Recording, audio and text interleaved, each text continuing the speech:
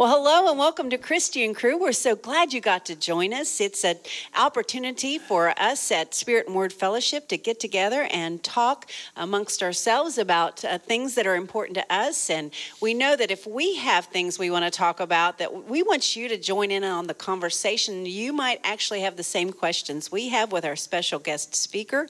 And right now at Spirit and Word Fellowship in March of 2022, we have our revivalist, Evangelist, Pastor Renee Moore. Hello. Yay. Hi, Christy. We're so glad you're here with us. I'm glad to be here this week. Well, we're going to get right back to you. I'm going to introduce our panel to you today. Pastor Patty, how are you today, Patty? Good. How are you? Good. I'm glad to be here. Good. Pastor Patty actually works in our healing ministry and our welcome ministry. And so if you come to Spirit and Word Fellowship, she and her husband, Pastor Gary, will be the first people you meet, hopefully. And Yes. we're so glad you're on the panel with us today. Me too. Thank you. And we have Karen McNichol. She is I just love you, Karen. I love you too, Patty. We all love you, But Patty. Karen is my right hand in ministry. She is co-leader in the women's ministry. How are you, Karen? I'm doing well. Yeah. I'm very excited to be here and so thankful that I got to be here last night for Renee. Yeah, so if you haven't been able to tune in, you can actually go back on YouTube or our website and watch the previous messages with Renee, and you will be blessed. I know that. I know that you got your world rocked last night, didn't you? I sure did. It was good. It was good. You know, it just to come to the altar and get that prayer, it's, you don't have the words. Right. You don't know, but God was giving words, for us last night. And I just loved it. Yeah. And we have our dear sister Jada. Hello, Jada. Hi, Christy. I do not want to mess up your last name because it's a fabulous last name. I've never heard it before. So tell our audience, your last name. Last name is Troshia. Troshia. Okay, I put a ch on it. No, it's a sh, right? Troshia. Troshia. Okay, well that's just a cool last name. So you're going to be saying it for the next 2 days because it's a great word to say. But we're so glad you're on the panel with us. Thank you for having me. Yeah. And then last and not least is our dear sister Renee. Hello. Hi, Pastor Christy. We're so glad you came here all the way from Oklahoma. All the way just for this interview. Yeah. And you have had a really crazy schedule, I know, for the last few weeks. So for you to just take time to spend it in Stevens City, Virginia, this beautiful Shenandoah Valley, we're so glad that you got to be here with us and to speak into our ministry here, but the Lord's work, the kingdom work. So we're glad you are here with us. It's my privilege to be here, and it is a beautiful area. Yeah. Beautiful people. Yeah. Beautiful people here. Well, just to kind of kick off, tell the audience, if you would, or just tell us just what you want us to know about who you are and your and what's going on right now. Well, I am an evangelist, a revivalist. My ministry is Healing Touch Ministries, and I've been doing this for a while now, about 25 years in full-time evangelistic ministry. And I travel the nation. I was in Tucson last week and Virginia this week, so that's kind of coast to coast. And then on Wednesday nights, just within the last few months, I've kind of taken on a new role of Wednesday nights. I'm kind of pastoring, associate pastor, evangelist pastor. I don't know what my title is, but I'm doing some teaching on Wednesday nights in my home church, and I'm loving that because I'm teaching, not just preaching. Yeah. And so that's been a joy to take that on and be more connected with my home church over the last year. So God, I think we're in a season, I know that God is stretching me, and I think he's stretching a lot in the body of Christ right now. We're in a transition season like never before. And I don't want people to get discouraged in this season because we're being stretched, but there's glory on the other side of the storm. Yeah. And you shared that last night in your message, actually the Sunday night message. It was an amazing message. Actually, the perfect storm Sunday morning's message, and the picture of what the Titanic, had the warning. So it was a wonderful message. Good. I'm glad that spoke. Yeah. Well, tell me, you mentioned your home church. we're happy for you to mention it here, and then they can go back and maybe watch some of your messages. Absolutely. My home church is Muskogee First Assembly in Muskogee, Oklahoma. And, of course, you've got to have, a really cool name these days. And so we go by M1A. Oh, That's okay. what we're known by. Okay, and the SWF likes the M1A, I guarantee it. And so, I am like the original Okie from Muskogee. I know a lot of people, remember that old song. Yeah. And so I am an Okie from Muskogee. And there is no escape from that. I've been in Russia, I've been in Africa, and I don't know how those people know Okie from Muskogee, but you mentioned Muskogee, and they somehow connect you to that. Yeah, well, that's great. Even you're a dog mom. I think we're all dog moms on the panel. Yes. And you have a wonderful dog. Tell us a little.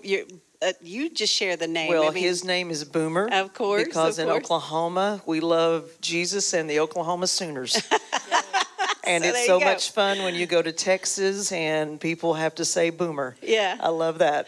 There's a big rivalry there. Yeah. And so he is a 70-pound golden doodle, and he is my fur boy. Yes, absolutely. They just find their way in your heart. That's it.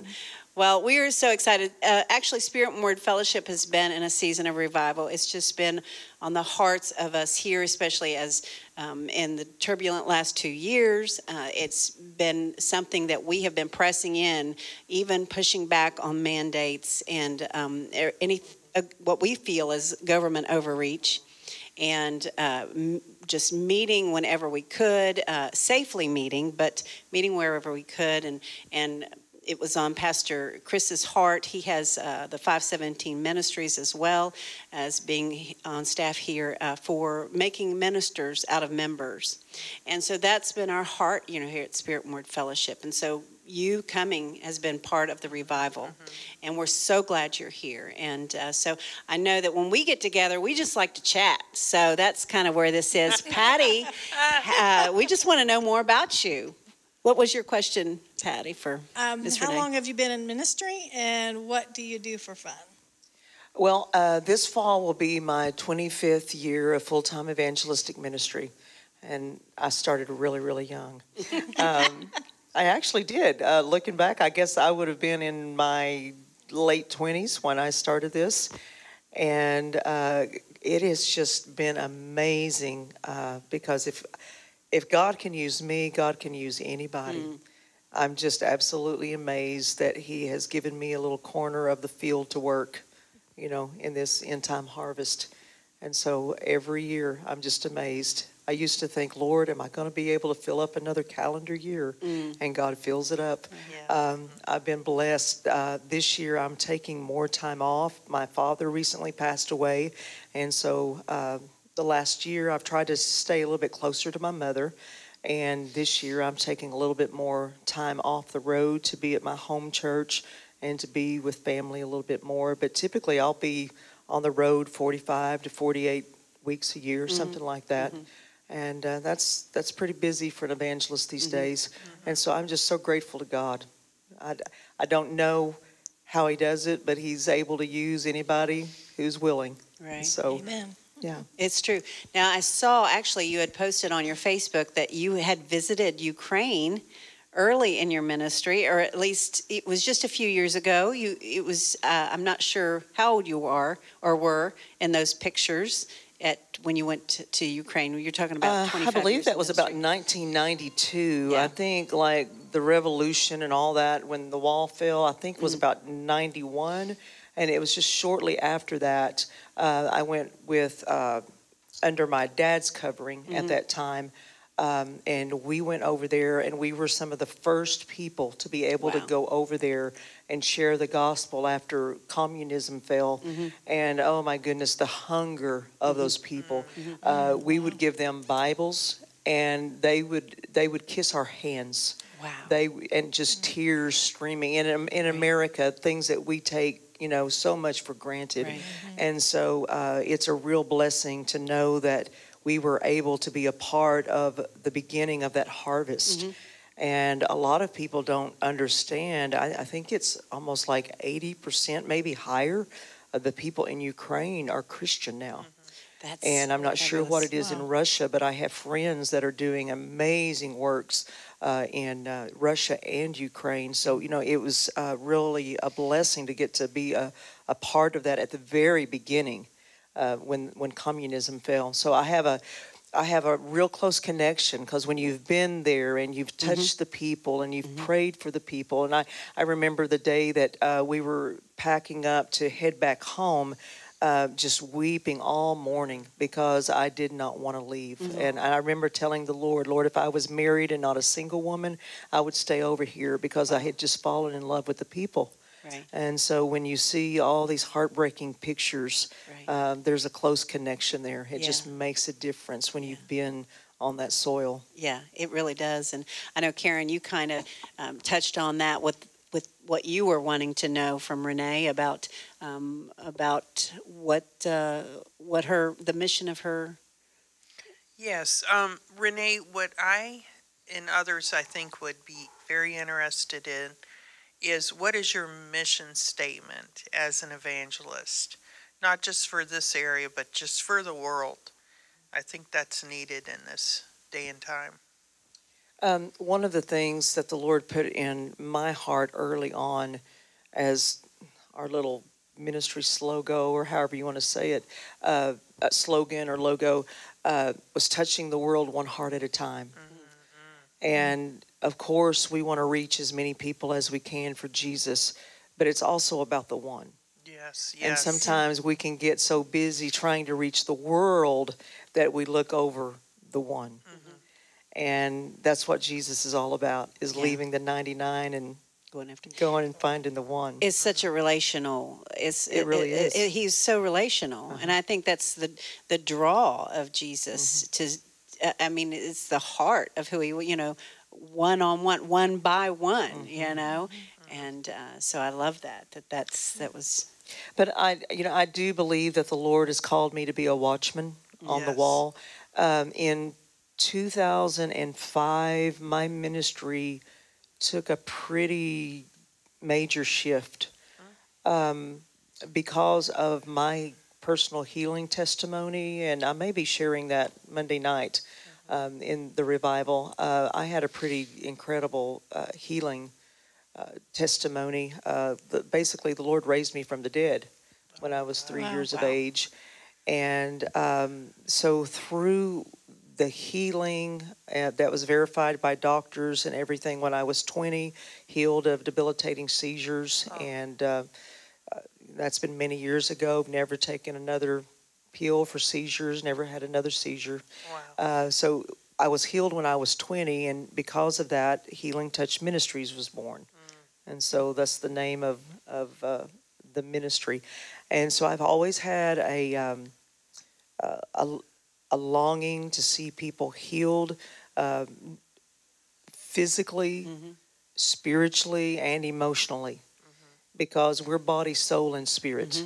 And so, I don't want to just see people healed. I want to see them whole in every area of their life. Right. And so that's been a big emphasis of mine. One more question. Last night, or maybe it was yesterday morning, and you said Jesus has done everything he's going to do on the cross. That, I think, gave me confidence. I know I just felt that throughout the congregation, that we needed to hear that. Even though we should know that in our spirit, sometimes life just bogs us so far down. We're asking for things that's already there. We just have to, like you said, reclaim the territory. I would like to hear more about that as well. That reclaiming the territory. I think the enemy has just, in this last season, tried to wear out the people of God. The book of Daniel, and I know in context it's speaking of the time of the Antichrist, but Daniel, the book of Daniel says that the enemy will seek to wear out the saints of the Most High. Yes. And I know that is speaking of a time that is to come, but I also believe that is happening right now. Yes. Because even though the Antichrist has not been revealed, Paul said the spirit of Antichrist was at work in his time. How much more in our time? Right. And the enemy is just trying to take the fight out of many of us. And sometimes we just need to be reminded of the things that we already know, and to stir up that gift that is within us, and help each other fight the good fight of faith. Right. And then I picture myself and Aaron, but coming along and just lifting our brothers and sisters up in prayer, and because we're not in this alone. But so often the enemy wants to just isolate us and make us feel alone. Right. But that is not at all what Jesus had for us. And that's why I love the live streaming. I believe the live streaming serves a purpose when people are sick or they're shut-ins. But oh my goodness, if you are able to get to the house of God, there is something that you get here with the fellowship of other believers that you do not get watching, a good message on live stream. It's the fellowship of other believers. Yeah, it really is. And I know for us, we have our life groups. We've got Spirit More Fellowship has campus life groups we meet at 9:20, and we have off-campus life groups that we just try to make those small core connections that when somebody is not feeling well, somebody needs prayer, somebody just needs that encouraging word, that you've just got a small group that is collectively, connected into a big group. But I think it's so important. It was wonderful in biblical times, the house church, and I believe it. I believe in the corporate church as well.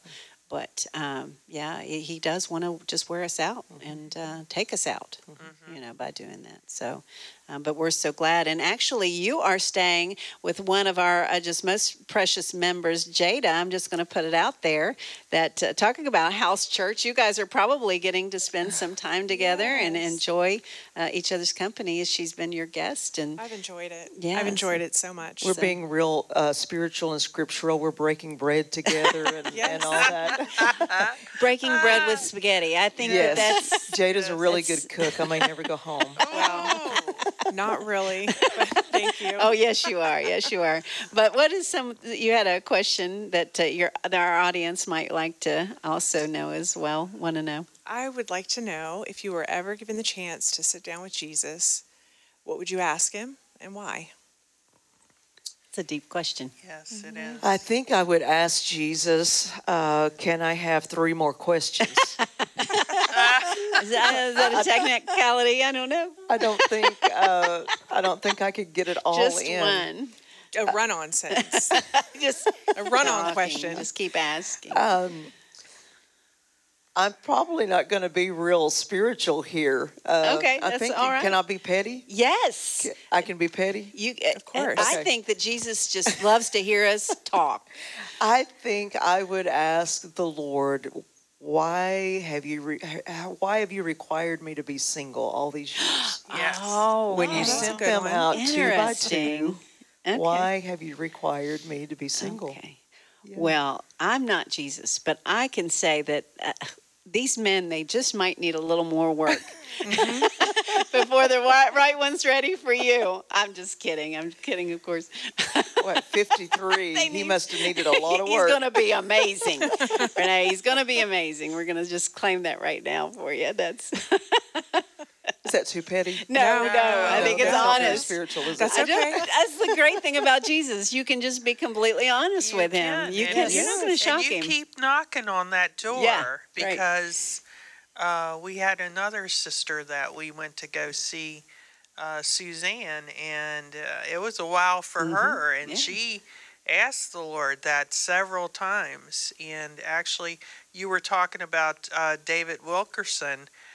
He had a lot to do with this lady being proposed to in New York City by Ron Cox in the Assembly of God Church. So Suzanne is my friend. yes, She has an amazing let that. story. Yes, Every yes. time I Okay. hear her There's your testimony encouragement. about the There you miracle go, on thir- Renee. on If it can 34th happen, Street. Right. Yeah. if it can happen to her, it's going to happen to us. It touches my It heart will. every time I hear her story. Yeah. And I'm okay with it. Yes. Now, several years ago, I wasn't. Mm. And back in the early years of my ministry, the enemy tried to use loneliness to just Yes. detour me and derail me, where I would get involved in relationships. Yeah. Just I was so lonely. Yeah. And it wasn't, when you have a call, you can't marry just a good man. Right, He right. has to be called. He has to be Exactly. anointed. He has to be all in. Yeah. And the It's enemy important. used that in my early years of ministry to distract me.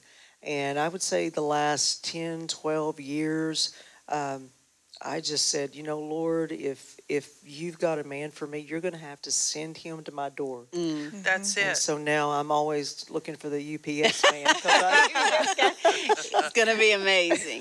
but I'm okay with it now, Yeah, and I have right. found contentment with the Lord. Yeah. And I have said, and I'm going to share this because I don't know who will be seeing this. Maybe this will help somebody. My prayer has been, Lord, if I can do more for you as a single woman, let me remain single. If I can do more for you as a married woman, then bring someone into my life. Yeah. And so I don't know what the next few years holds. And But that so is- I'm okay with that. Yes. I want him to receive the glory. Right. Absolutely. And that is a prayer that the Lord will honor. It lines up with the scripture. Absolutely. And anytime we pray scripture, we know he's honored to he has to honor his word. He's not a liar.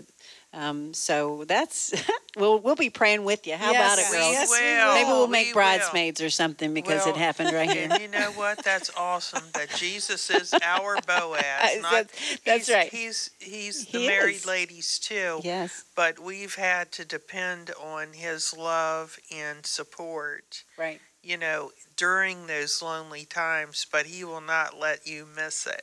Yes. That's what I tell my daughters, my grown daughters. Mom, did you think about this one? Or I said, Jesus is not going to let me miss it. Yeah.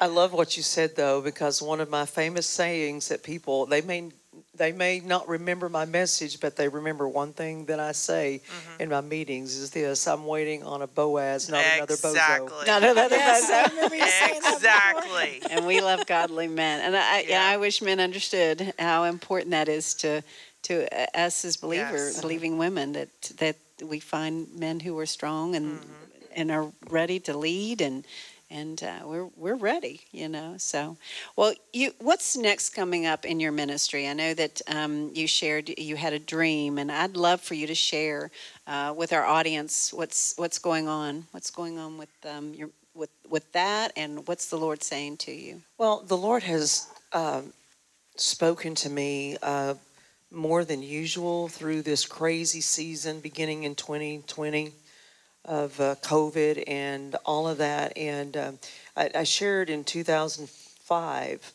my ministry kind of shifted. And in 2005, I felt like the Lord kind of called me to be a watchman on the wall, much like maybe Brother David Wilkerson, some people like that. It was right after Hurricane Katrina hit New Orleans.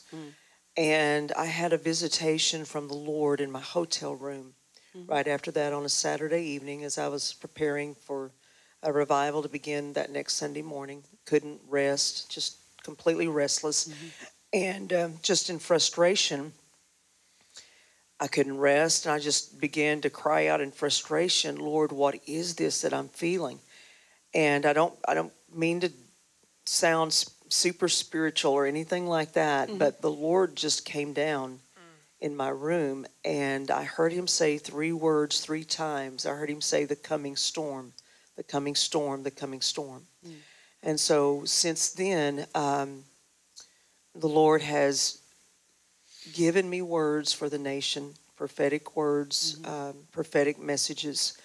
And I'm concerned about where we're going. And I've been warning the church for about 17 years now. And I'm beginning to see some of those things taking place. In 2020, February of 2020, around Valentine's Day. I don't know if I shared these dreams when I was with you back in the fall or not, but the Lord gave me a dream of two storms. And I was in my home, and I was surrounded by family and friends, and we were just enjoying each other and chit-chatting, just enjoying each other. And all of a sudden, out of nowhere, there was a storm that began to come overhead. And it just appeared. In fact, my pastor appeared in the dream and said, "Don't you know there's a storm coming?" And he no sooner got that out of his mouth than that storm hit. And it hit so suddenly. The safe room was just steps away. We didn't even have time to take cover. All we could do was just hunker down together as a family and just pray and plead the blood. And as that storm passed over, well, finally that storm did pass over, and it's as if I stood up out of the first part of that dream and was kind of translated into the second part. I left everything in that first part behind. I walked through my house and opened up the kitchen door that in the natural it would lead out into my garage. But in the dream, when I opened up that door, it led me into a church. And the church was dark, and the church was empty. The chairs were stacked and pushed up against the wall. And I'm walking through a dark, empty church building going, where is everybody? What's going on? When I heard another storm go overhead. And this one was even more violent. And I just began to cry out, God, is this building going to hold? Is this building going to hold? And finally, the storm passed overhead, and I began to look around because I knew that there had been some damage done. And I began to look around, but I discovered that the roof that I'd been so concerned about was still intact. So the covering was intact. The foundation was still intact. Wow. Is anybody getting this? Yeah, I see where you're tracking. But when I looked to my left, I saw the wall of that church completely down. And I realized I was standing in a church without walls. Wow. I just got crazy goosebumps. I don't know about you all. Yeah. And so That's fabulous. 4 weeks after that dream, churches all across America were closed down. Wow.